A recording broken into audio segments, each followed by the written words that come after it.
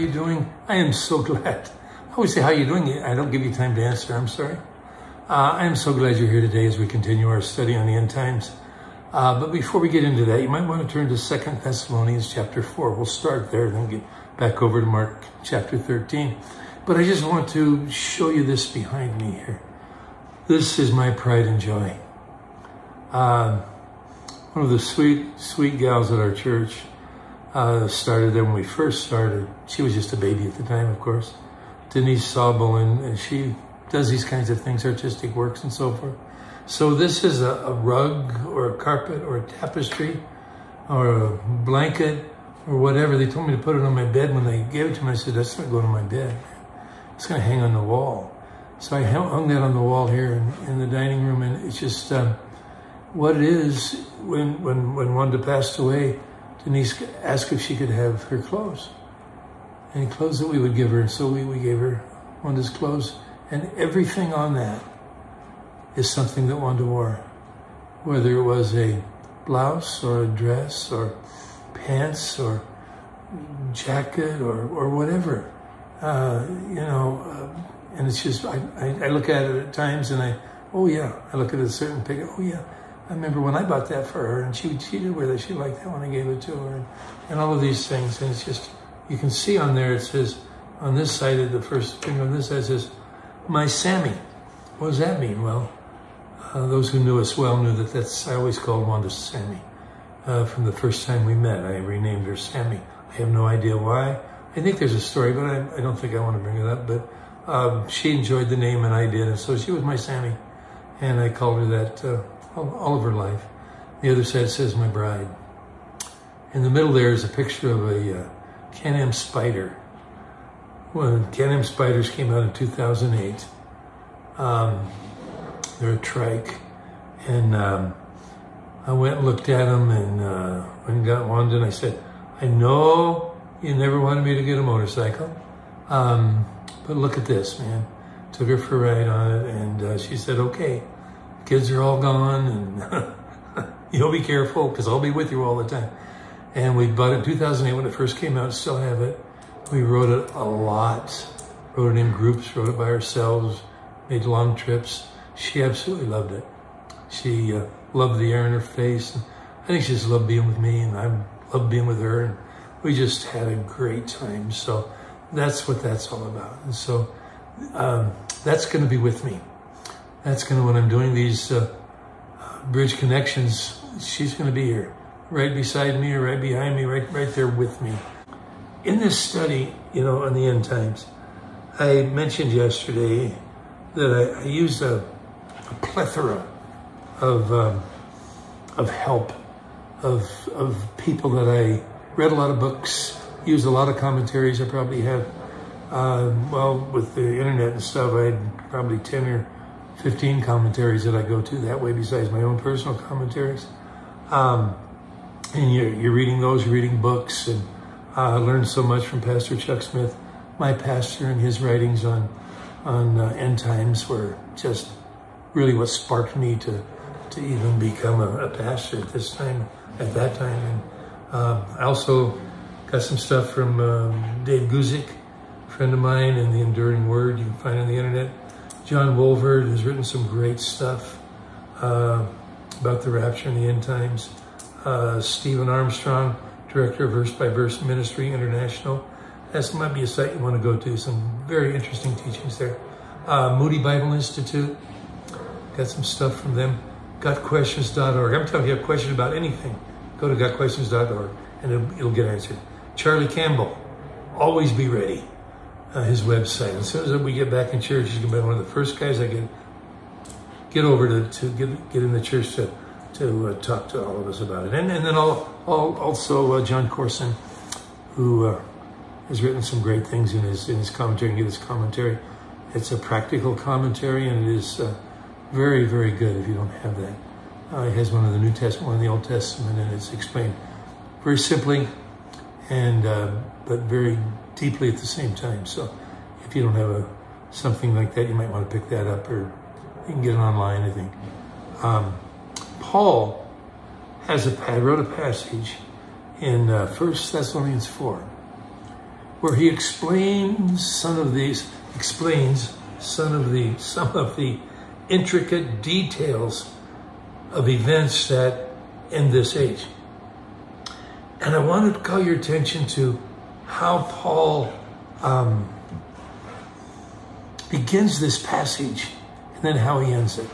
He begins it verse 1. Well, not verse 1, verse 13, the passage we want.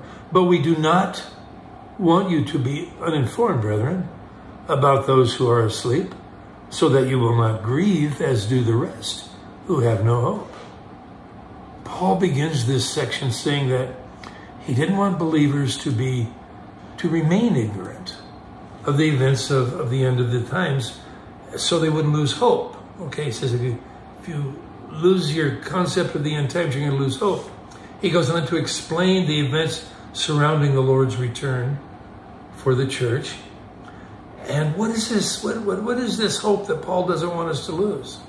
Well, it's the hope of our resurrection into a new eternal body and a glorious, glorious eternal future. Oh man, I grab onto that hope. I don't want to forget that, man. When you're living in this world and experiencing the trials and the difficulties, it can be really difficult to keep your mind on eternal things. It is so easy, to be distracted, become preoccupied with earthly concerns. Where am I going to live? What am I going to do? How's this relationship going to go any further? Is my business going to remain? Am I going to have a job? I don't know how I'm going to take care of my kids. School doesn't open. We have to work. All of these things. But when we do that, we begin to lose our Christian hope.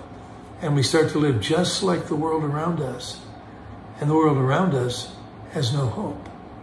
And Paul says the antidote to that problem is to learn more about what the future is that is waiting for us, not less.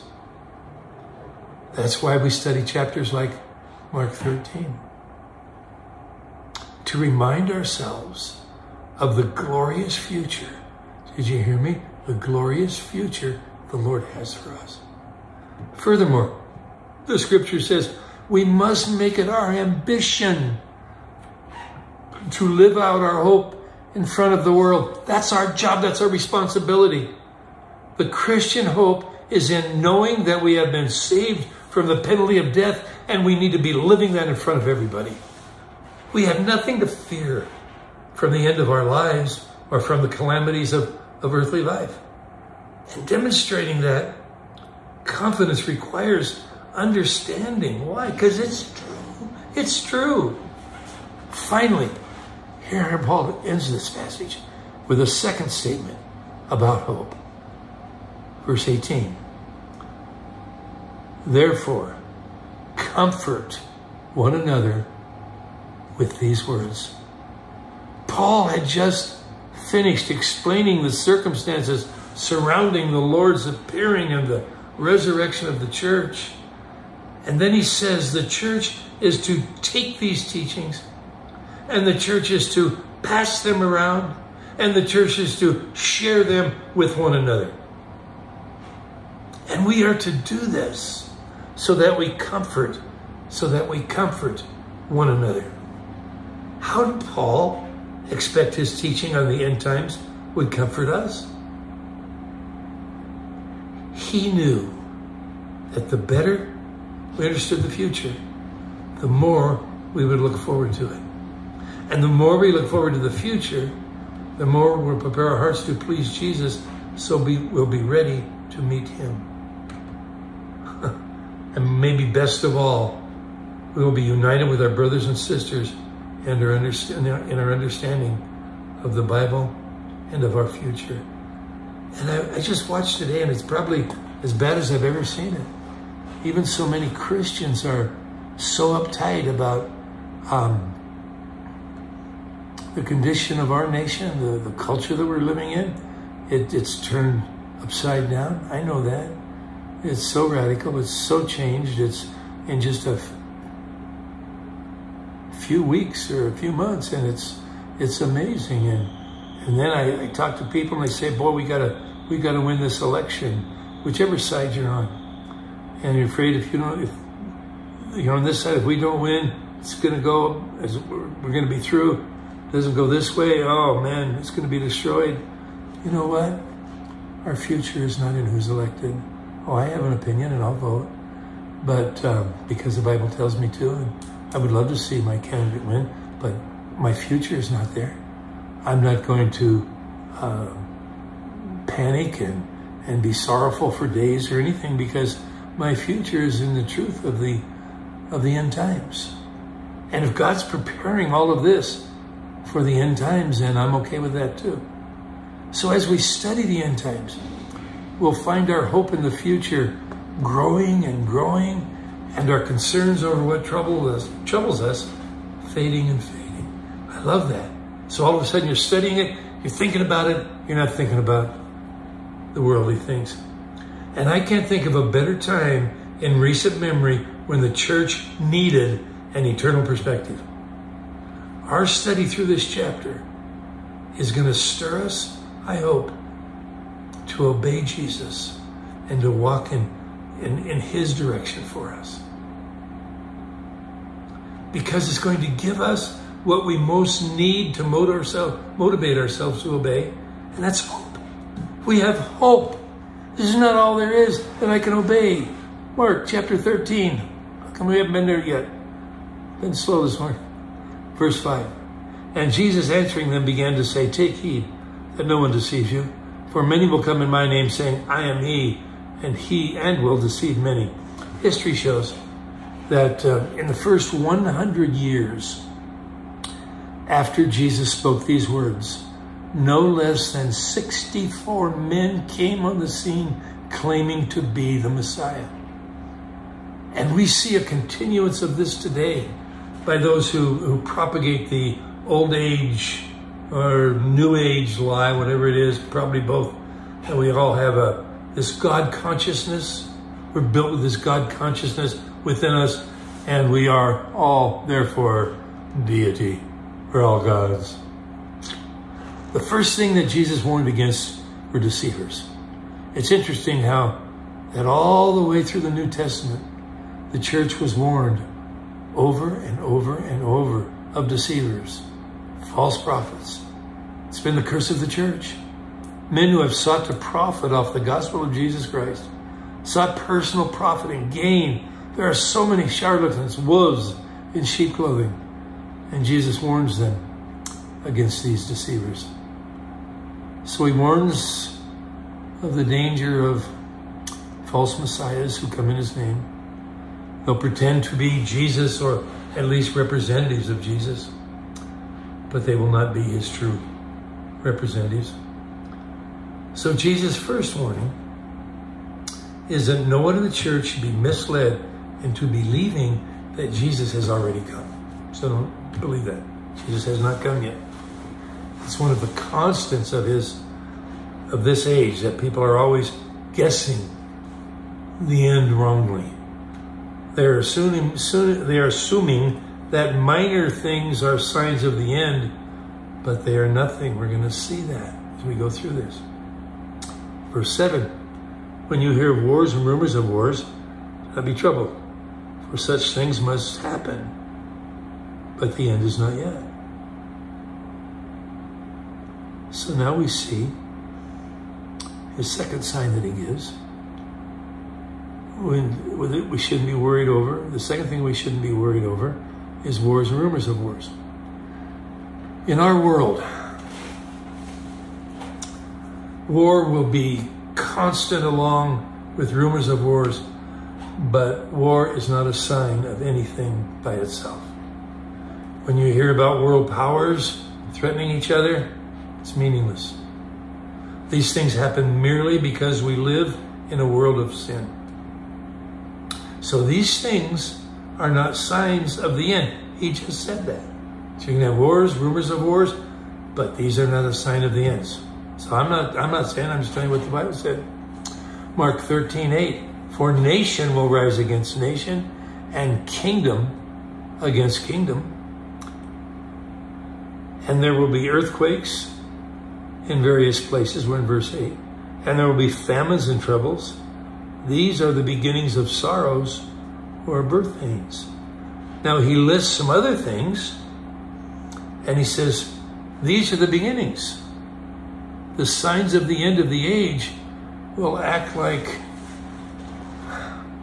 birth pangs. So we should understand a little bit how birth pangs work if we are to appreciate how these signs will work. First, we know that birth pangs are painful. I was one of these guys that in my age, they wouldn't let me in the room with Wanda for any of our daughters. I had to sit on the outside in the father's room and take a nap or whatever, and she's in there in this excruciating pain. But believe me, I heard about it for all my life, I think. But we know that, first of all, birth pangs are painful. They are intensely painful. They're contractions that interrupt normal life for the woman and announce something new is about to arrive. So are the signs of the end of the age. They will be painful experiences for the world, and they will interrupt normal life in every imaginable way. But they announce something new, and they announce something better that's going to arrive. Secondly, we know that birth pangs can start very mildly, even imperceptibly. Some women can think that their birth pangs aren't real at first, so it will be the signs of the end of the age. They will start mildly, and many will not notice or recognize the significance of them. And thirdly, we know that birth pangs increase in severity as time progresses.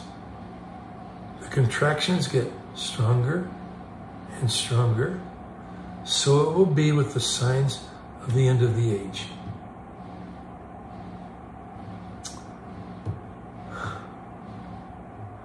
They're going to repeat themselves over and over, but as they repeat, they will get stronger, and the more severe and the more damage will become. Fourthly, birth pangs increase in frequency. That is, they get closer together. So we know how far apart they are and how long they last when a woman's going through this. The closer together the contractions, the closer the woman is to the end. So it will be with the signs also, as they repeat closer and closer together. And that increasing frequency is a sign that the end is approaching. So that's the comparison that Jesus offers for the signs of the end of the age.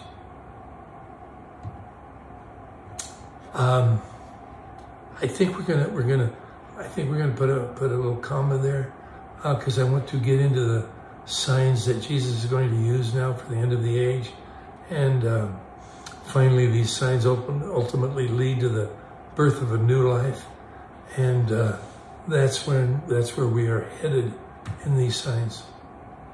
And the pains on the earth increase as the end approaches.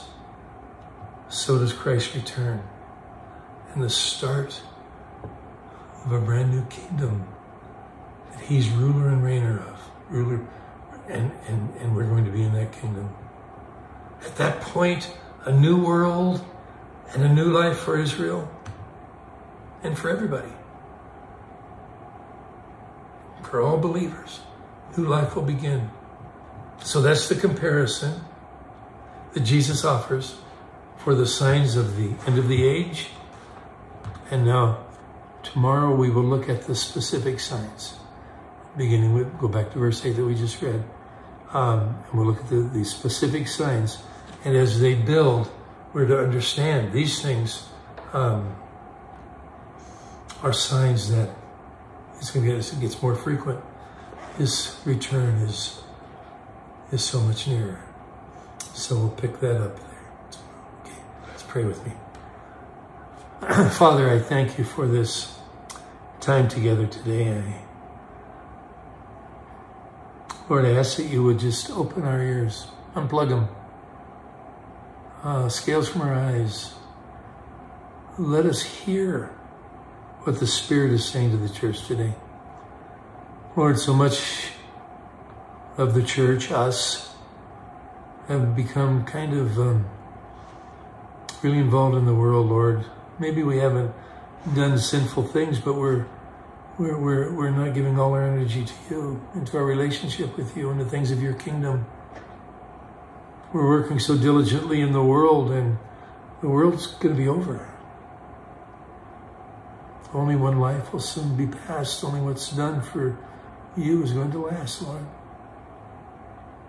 So God, help us to, your word show us. The last couple of teachings and the next couple of teachings, Lord, that your word would show us in such a way that there would be an excitement about your soon return, Jesus. Because you are coming soon.